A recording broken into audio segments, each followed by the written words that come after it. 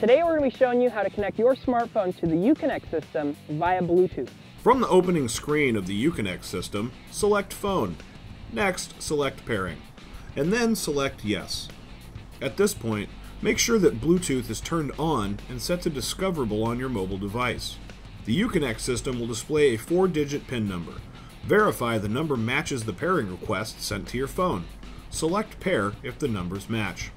Next, the UConnect system will ask you to confirm that the PIN numbers match.